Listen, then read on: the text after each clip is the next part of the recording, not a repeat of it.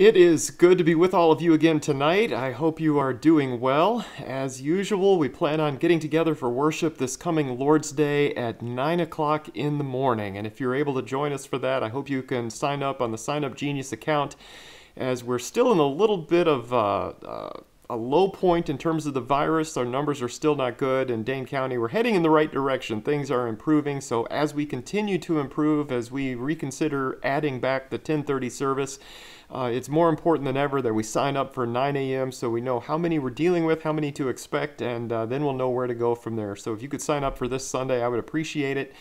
And if you need any help signing up, please get in touch with either me or with Kenna. Give me a call at 608-224-0274 or send an email or get in touch in some other way. I'd love to hear from you. If there's anything that we need to remember in our prayers, anything that needs to be added to the bulletin, please let me know. I would love to hear from you.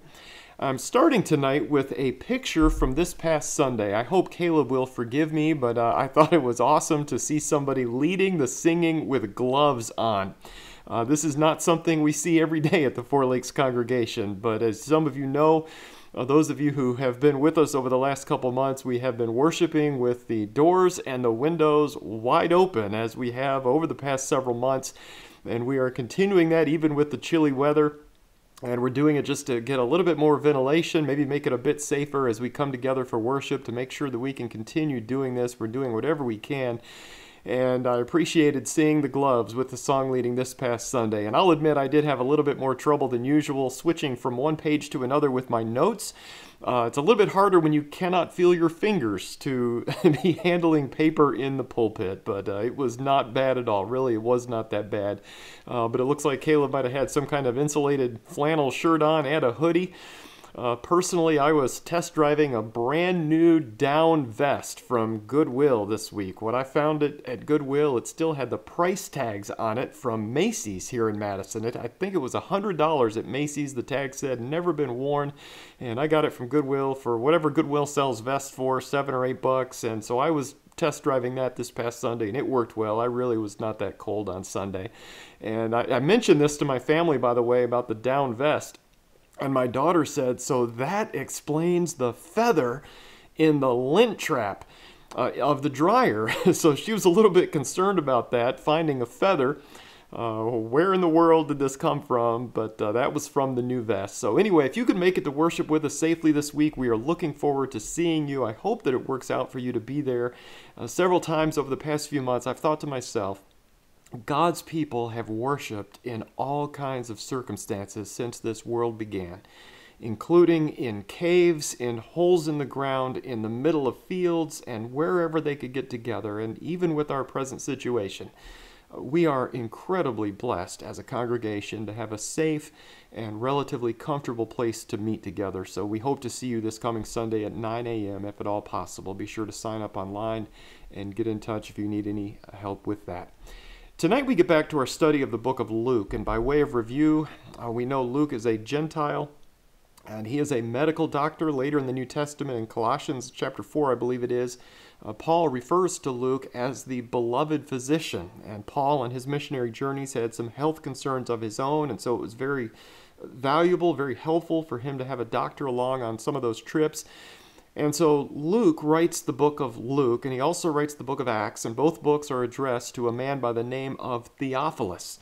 And Luke makes a point of writing in chronological order. He researches his account, so it's well researched. He also includes a number of people who are often overlooked and sometimes oppressed in the ancient world, women and Gentiles and Samaritans, as well as the sick and the poor and a number of other groups that are not very well represented elsewhere. In our study of the book of Luke that has gone on for a number of months now, we are now in the last week leading up to the Lord's crucifixion. So we're just a few days away from it time-wise in the study of Luke that we're doing. And tonight we pick up halfway through Luke chapter 20. And so if you have your Bible, I hope that you can join me in Luke chapter 20 tonight. We're about halfway through.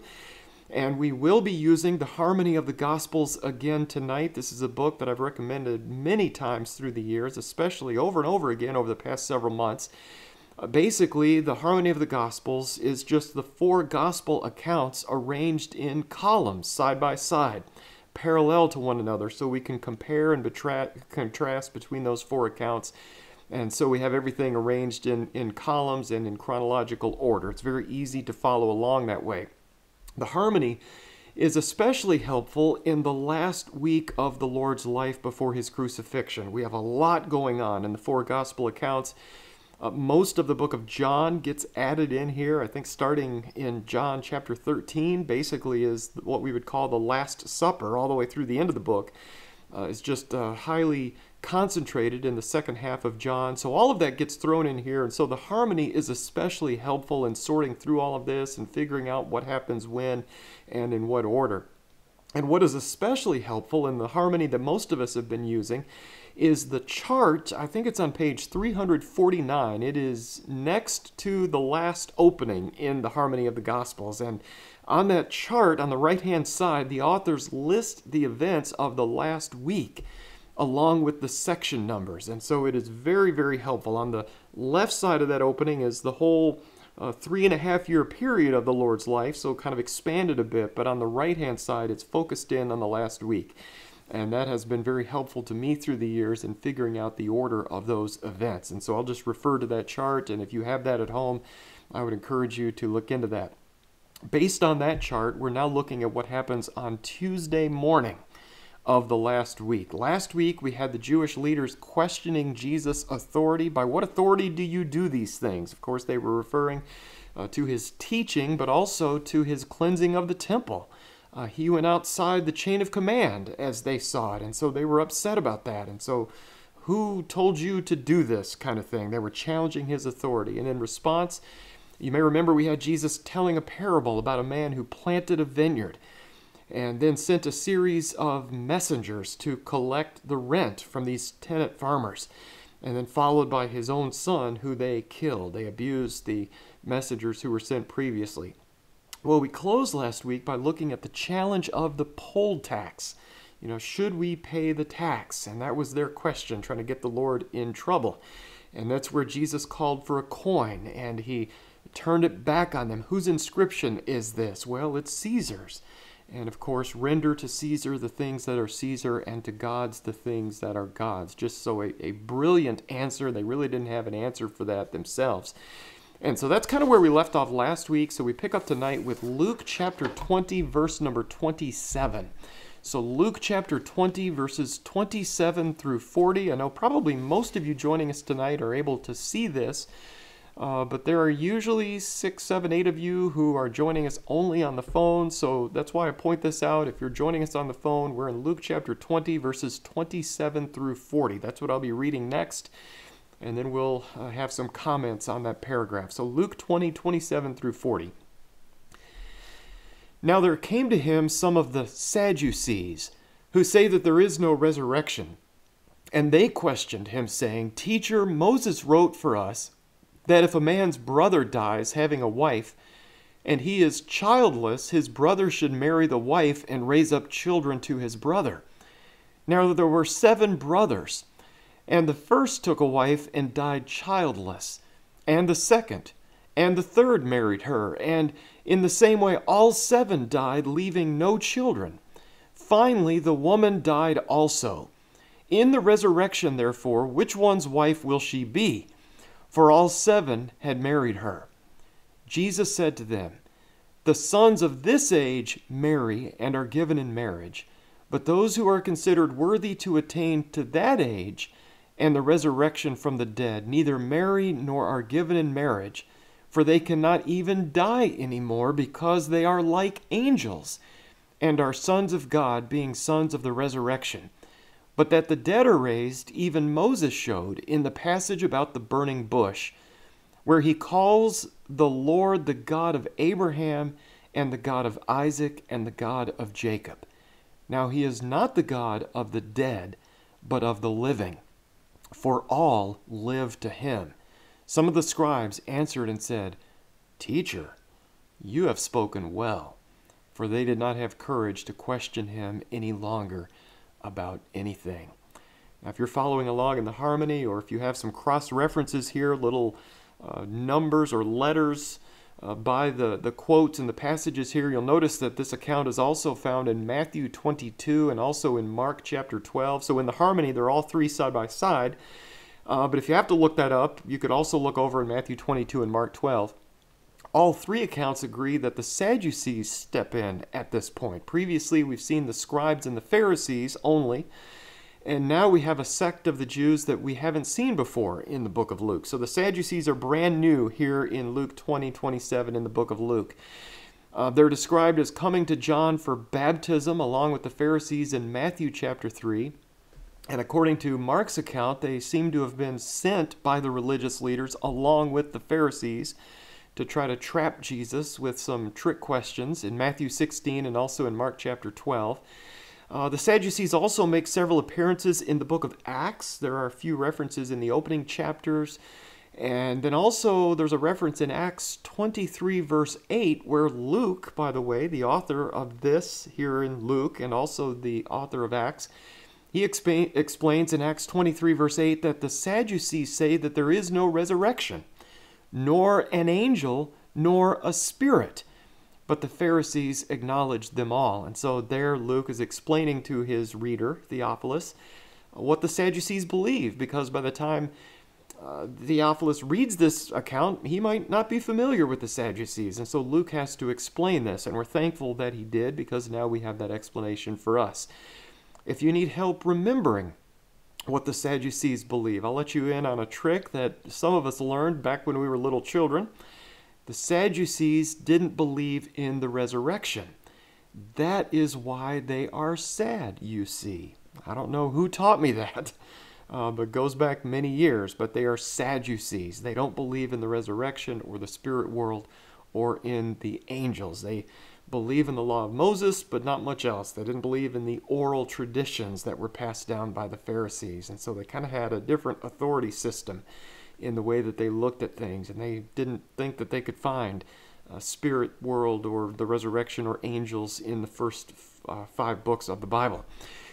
So here it all comes down to them. The scribes and the Pharisees at this point have failed to trick Jesus, so they're the last line of defense. It's only the Sadducees who are left, and it's just them against the Lord at this point. So they have their own version now of a trick question, going back to their own particular twist on doctrine. There's nothing like a complicated marriage scenario to try to stump a preacher. So sometimes people will come to preachers. Person A marries person B, who then gets together with person C and D, and then E gets involved. You know, it's just this really convoluted scenario to try to trick the preacher. So that's kind of what they do here. And they start by quoting the law of Moses. So in that sense, they're off to a good start, aren't they? They quote the word of God. So they bring that out from Deuteronomy 25. And basically, the law of Moses says that if a guy is married but dies before having children, his brother is to take his widow as his own and is to raise up children in the brother's name. And that seems to be, this was done in part to protect the woman, so she does not get reduced to a life of prostitution or begging or get overlooked in some way. And so her brother-in-law basically is to step in and to bring children into that relationship. So I know to us that sounds strange. That's the way God arranged it. We need to remember the people were passing through the wilderness at the time. And so he did this to, I'm assuming, protect the women in that scenario. So the Sadducees step in. They remind Jesus of what the law says. So now that they come in with the common authority, we all believe the law of Moses. This is what it says. There's no dispute there. And so now they come in with this hypothetical scenario. There are 7 brothers, okay? But the first one dies, leaving the wife childless. The second one steps in. He dies. Number 3, 4, 5, 6, 7 step in until they're all dead. And this is the scenario. And I think personally I'm starting to feel sorry for brother number 7. I don't know about you. But I'd be pretty nervous if I was brother number 7 here at this point. But, you know, what has this woman done to my 6 older brothers? But that's not their question, is it? That's not the way they're approaching this. So they're trying to make Jesus either agree with them that there is no resurrection and therefore alienate the Pharisees and pretty much everybody else who does believe in some version of the resurrection, or they're trying to force Jesus to somehow contradict the law of Moses, which would give them a reason for putting him on trial as a blasphemer of some kind. So they're trying to get him in a tough spot here.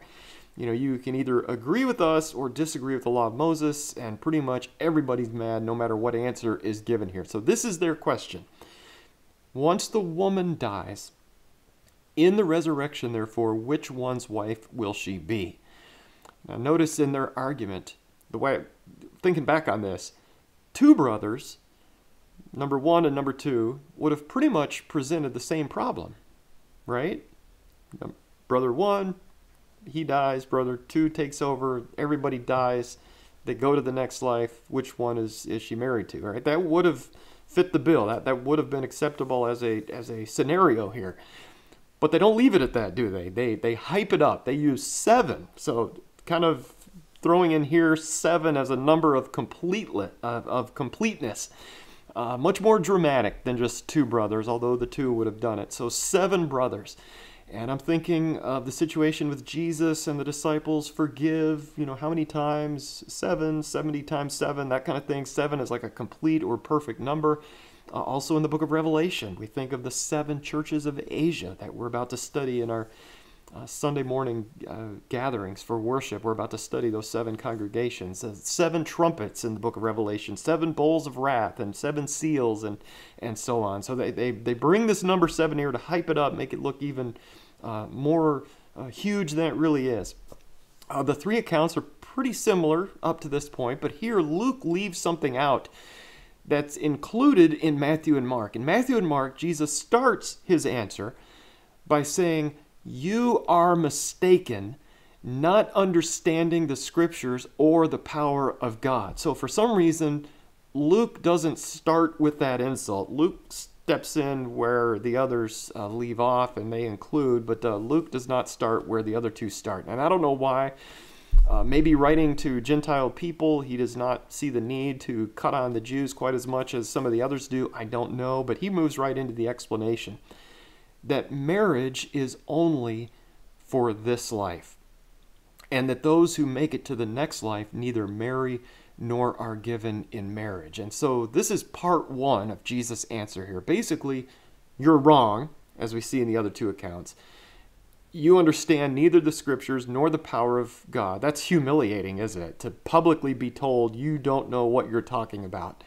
But also notice that although this is a highly hypothetical situation, I find it interesting, Jesus does not attack it on that basis. He doesn't say, oh, that would never happen. He doesn't attack it in that way, but he takes them back to the scriptures. So since everybody in this scenario, in theory, believes in the authority of the scriptures, that's where he takes this. Then he doesn't leave it there, but notice he continues. No longer on defense, but now the Lord goes on more of an offense. He takes them to the law of Moses, and Jesus has a scripture of his own, doesn't he? So he comes back with something they didn't bring up. But that the dead are raised, even Moses showed. And then he quotes from Exodus 3 in the passage about the burning bush. Just a side note here, notice how Jesus references the scripture. He says in verse 37, in the passage about the burning bush. And I would just point out here, he doesn't reference, as the Bible says in Exodus chapter 3, verse 7 on page 189 of our Pew Bibles. He doesn't say that, does he? Now, obviously, the Bible hadn't been divided into chapters and verses then. They didn't have those divisions. And so I would just point out, he says, in the passage about the burning bush. And I find that interesting. So he's directing them to where to go in the scriptures, so you can find this yourselves. This is where you need to go looking for the answer here. And I kind of find that interesting that he talks in that way. We also have a reference or two in the book of Hebrews. Time will fail me if I say this, or as it says somewhere. He doesn't quote from a direct passage, but he says as it says somewhere. So kind of similar to what's going on here. But nevertheless, when the Lord is called the God of Abraham, the God of Isaac, and the God of Jacob in that passage, it doesn't say that he was the God of Abraham, Isaac, and Jacob, but he says that he is the God of these 3 men. So it's in the present tense. It's not that he's the God of the dead, but he is the God of the living. Abraham, Isaac, and Jacob are still alive in some form. So that is the Lord's argument based on the tense of a verb that's used way back in Exodus. So that is his response to this hypothetical situation. By the way, I would point out just briefly that Jesus' response contradicts some key doctrines in both Mormonism and Islam. And we don't have time to go into that, but those two groups teach that marriage and sexual pleasure continue from this life into the next one in some way or another. So feel free to look into that on your own. But Jesus, though, teaches that things are different in the next life. Things are not the same, especially when it comes to marriage and relationships between men and women like that. What I think is awesome here also is that some of the scribes now speak up and say, "Teacher, you have spoken well." The scribes could have just kept quiet. But as I see it, Jesus has now silenced their enemies. And in my mind, I can almost see the scribes' jaws drop open. Wow. And it almost slips out, almost like they didn't intend to say this. The scribes were just attacking Jesus themselves, but now oops, wow, Jesus, that was a great answer. They almost couldn't help but saying that. And in the end, in verse 40, Luke tells us that the Sadducees pretty much give up at this point. They've been completely defeated publicly. They are done, and so they're out of this conversation. But at least I wanted to point out that it does seem kind of interesting that the scribes pipe in here at the end, kind of in awe of the Lord's answer. At this point in Matthew and Mark, we have another challenge. Matthew tells us that when the Pharisees hear Jesus had silenced the Sadducees, they get together almost in a huddle. Let's regroup a little bit here, and they come up with a new question of their own. Mark says that this happens when one of the scribes recognizes Jesus has answered him well, so that's what we find here in Luke. So putting Matthew and Mark together, it sounds like the scribe is one of the Pharisees. In Matthew, he's referred to as a lawyer. So I would take it that this man is a scribe by trade. That's what he does for a living.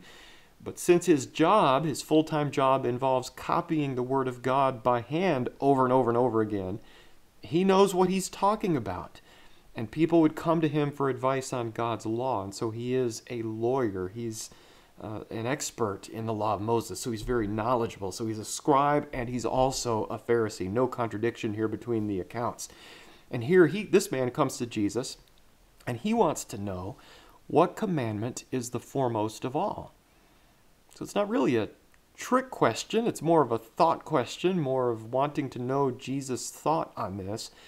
And Jesus answers, the foremost is, "Hear, O Israel, the Lord our God is one Lord, and you shall love the Lord your God with all your heart and with all your soul and with all your mind and with all your strength." That's a quote from Deuteronomy 6, verses 4 and 5. And then Jesus goes on to give what he sees to be the second greatest commandment. The scribe didn't ask for number 1 and number 2, he just asked for the greatest. And he goes on and he quotes from Leviticus 19, verse 18, "You shall love your neighbor as yourself."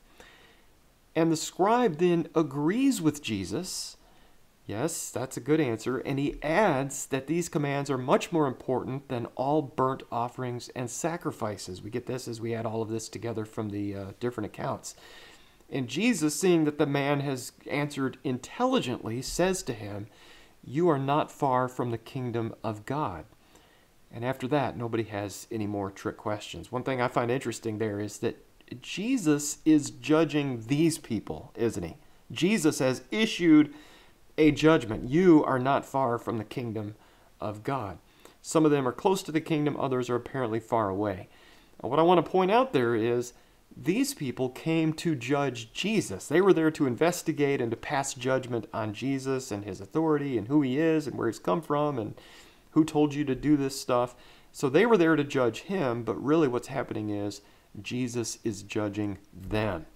And here he issues this ruling, "You are not far from the kingdom of God." And I'm assuming that this was all quite concerning to these men. One of their own, this scribe, seems very close to, we might say, falling for what Jesus is teaching here.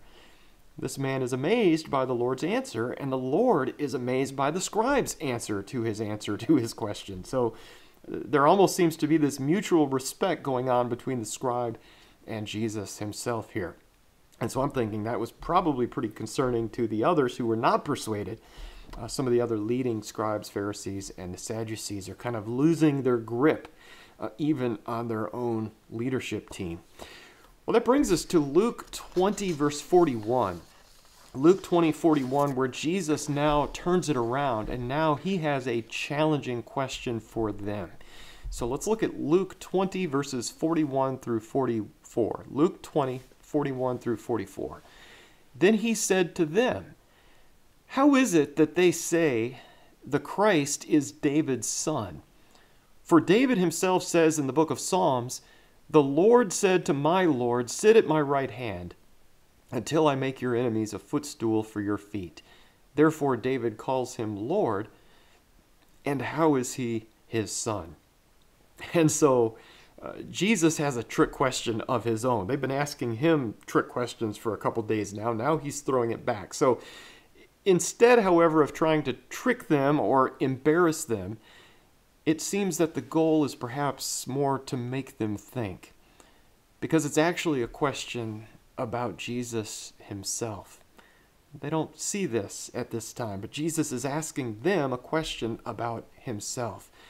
There's a bit more set up in Matthew's account, as you'll see if you're looking at these side by side. Jesus comes to the Pharisees as they're gathered together in their little huddle, and he says, "What do you think about the Christ? Whose son is he?" And they answer, "The son of David." And in Mark and Luke, Jesus just starts out by saying, "How is it that they say that Christ is David's son?"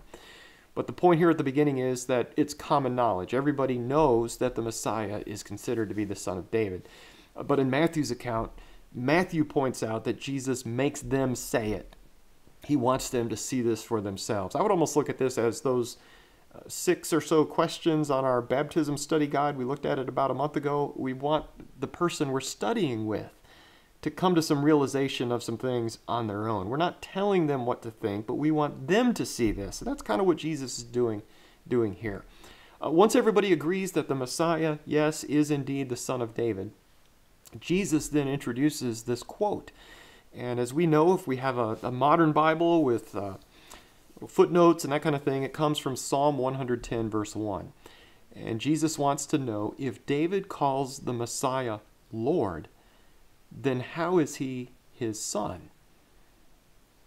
And it's interesting to me, we really have no resolution to this question here in this passage, do we? There's no answer that's given. Jesus just leaves it hanging. He asks this challenging question, not really to nail them or embarrass them publicly, but he's asking, how is the Messiah the son of David, but also his Lord? And he just leaves it there. And to me, it seems that the answer is the Messiah was to be both God and human. Yes, he is David's Lord in the sense that he is deity, but he's also David's son in the sense that he is a descendant of David.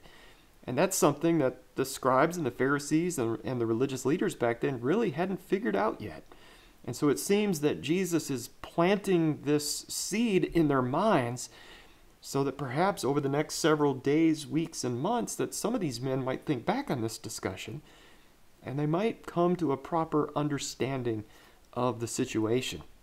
Mark tells us at this point that the great crowd enjoyed listening to him, and Matthew says that no one was able to answer him a word, nor did anyone dare from that day on to ask him another question.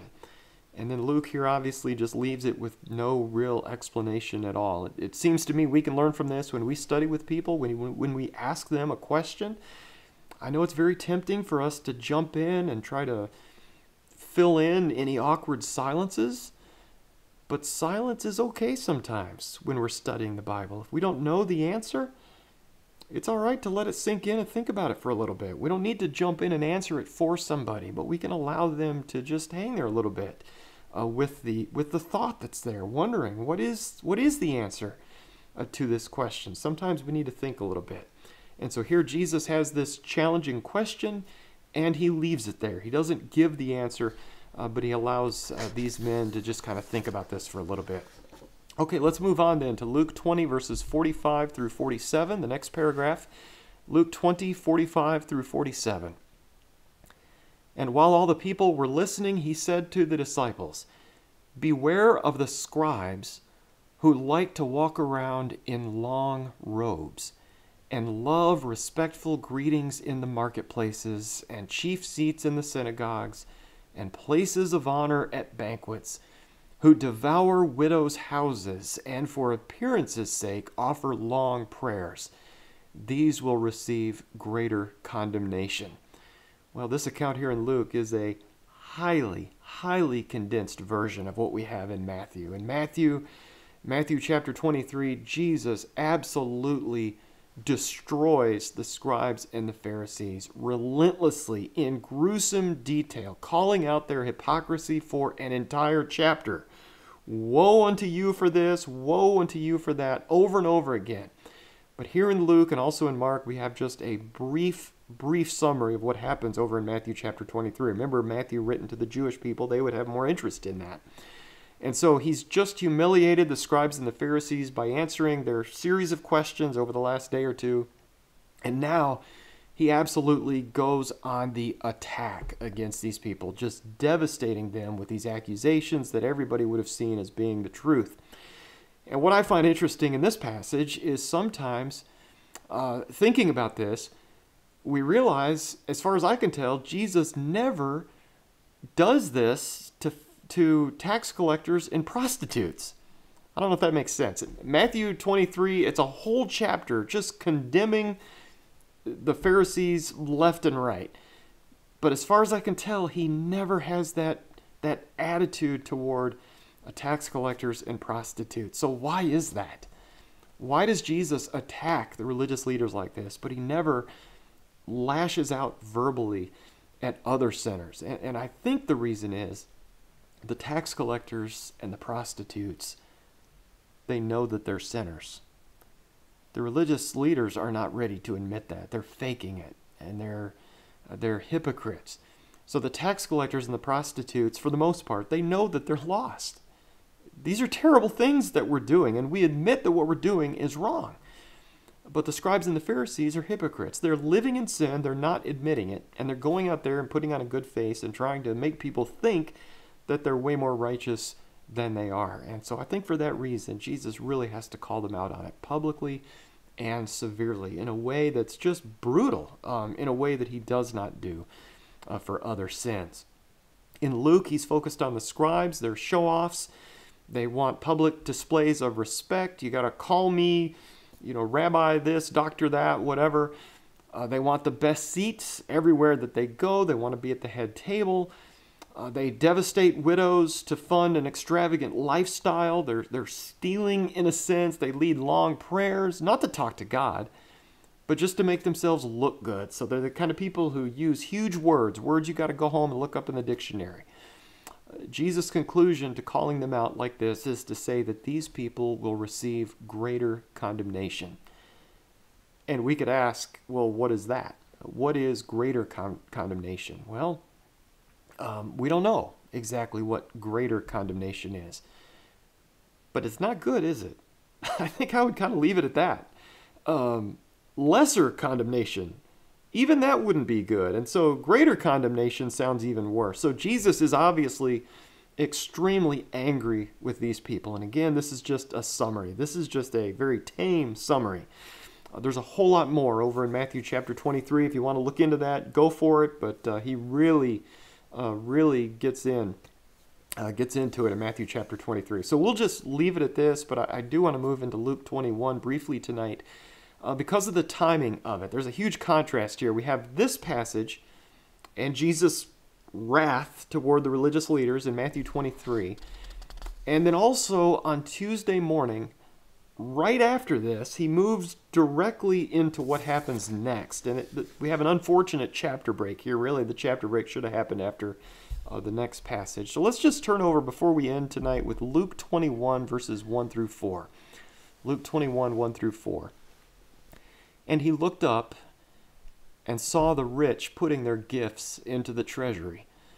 And he saw a poor widow putting in 2 small copper coins. And he said, "Truly I say to you, this poor widow put in more than all of them. For they all out of their surplus put into the offering, but she out of her poverty put in all that she had to live on. And I just want us to notice the huge contrast here. On one hand, we have wealthy religious leaders giving in a way to be seen and to be praised. They want everybody to see what they're giving. And then on the other hand, we have this poor widow. Remember, as we've discussed in our introduction to Luke and every review since we began, Luke lifts up the poor and the widows. And this woman is both. She is both poor and a widow. And Jesus praises this woman. Just a few observations here, starting with the fact that Jesus is watching as people are giving. Mark's account says that Jesus sat down opposite the treasury and began observing how the multitude were putting money into the treasury.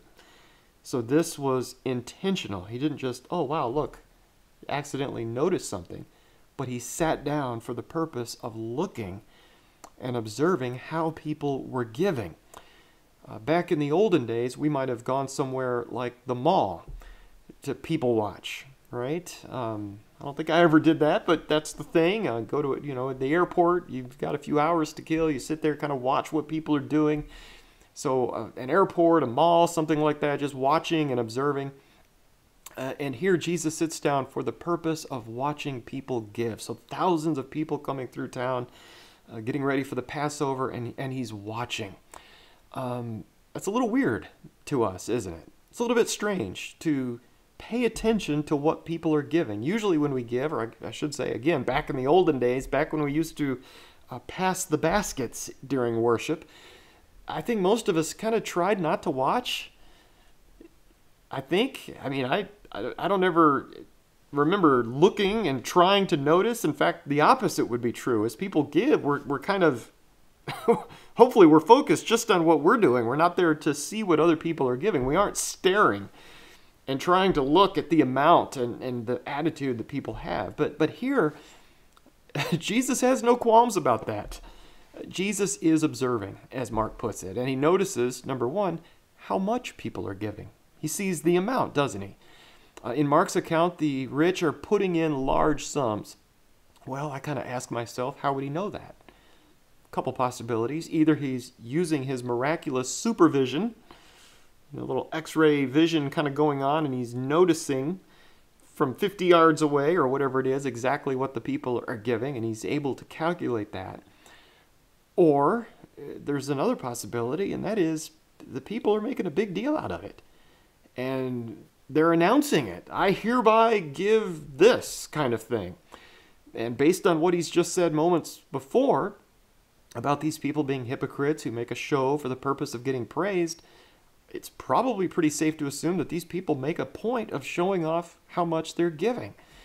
Speaking of the mall, I think about those coin whirlpools we used to see sometimes. I don't know, I have not seen one of those for years, but some of you may know what I'm talking about. They're for, I don't know, Make-A-Wish Foundation or something, and they're maybe 5 feet across, and you put the coin in and roll it, and it goes around and around and around and around until it falls down in the bin down at the base of it. I kind of think of something like that. In fact, we have some historical records that seem to indicate that the offering bins in the temple were shaped like trumpets.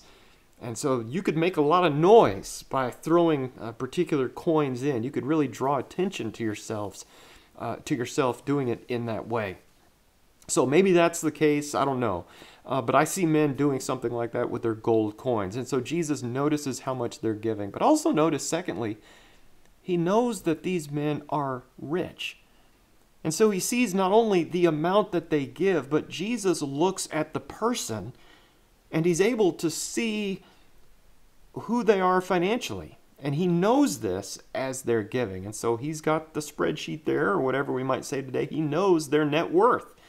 So they're giving a lot, but Jesus also knows that they have a lot. Now, in the same way, notice Jesus also notices the same things about the widow. He notices the amount, 2 small copper coins, and then also he notices her circumstances, that she is poor. And Jesus observes that this woman actually puts in more than all of those who gave out of their surplus. Just a thought question before we end tonight. Jesus says that this woman, out of her poverty, put in all that she had to live on. Do we think that this woman went home that afternoon, that evening, and starved to death? Maybe that's something we could think about tonight.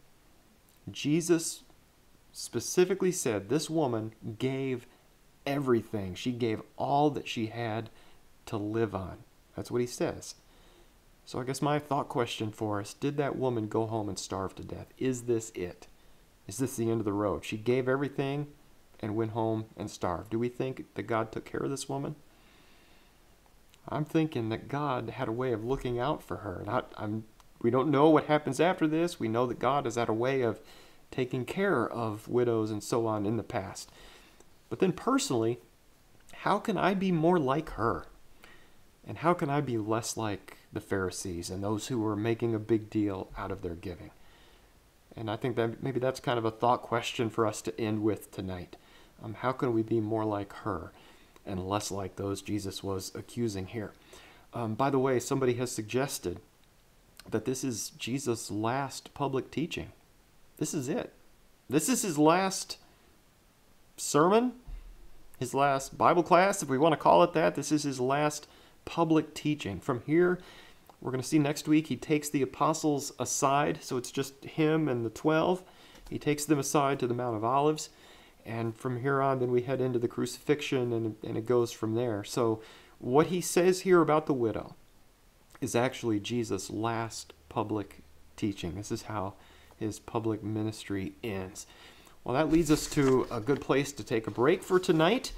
And so we will end here, and next week we hope to pick up with Luke chapter 21, verse 5, I guess it is, and move on from there. I think we already covered verse 4, so we'll leave off. This is the breaking point, I guess, between verses 4 and 5. And Jesus leaves the temple probably on Tuesday afternoon as he's heading back out of town for the evening. And I put the parallel passages up here, Matthew 24 and 25, and also Mark 13. So those 3 chapters from the parallel accounts are what we'll kind of be looking at next week. So if you want to look ahead, that's where we're headed. Thank you for being with us tonight, either online or on the phone. Be sure to send me any prayer requests, any way that we can be helping you, any way we can serve as a congregation, and anything we need to be praying about so I can get that updated in the bulletin. But let's close tonight by going to God in prayer. Our Father in heaven, you are the God of Abraham, the God of Isaac, and the God of Jacob. We praise you tonight as being the God of the living. Thank you for Jesus. Thank you for the good news, and thank you for saving us through his life. Thank you for telling us about the poor widow. We pray that you might give us opportunities to follow her example as we serve the world around us quietly and behind the scenes in a way that draws attention not to us, but to you. Give us the courage to use our resources to share in a way that helps. Thank you for loving us. Thank you for being patient with us. Thank you for forgiving us. And thank you for making us a part of your family here on this earth, the church, the kingdom of your Son. We come to you in the name of Jesus, our Lord and our Savior. Amen.